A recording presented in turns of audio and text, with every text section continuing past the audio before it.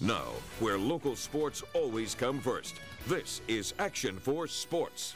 Here's the life of a boxer. You train and you wait and you train. You have to be ready when the right fight comes along. And for Lyford native and WBC Latino heavyweight champ Eric Molina, that fight came along this week. The boxer known as Drummer Boy took off for Las Vegas today. Saturday night, live on Showtime, he'll be on the undercard of Stivern versus Wilder at the MGM Grande.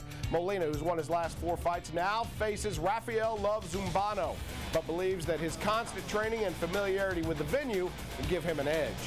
Number one thing is just stay focused. I've been there before.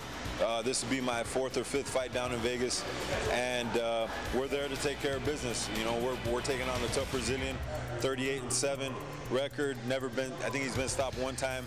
So it's definitely going to be a big fight, and it's going to be a big atmosphere down there. So we're ready to go.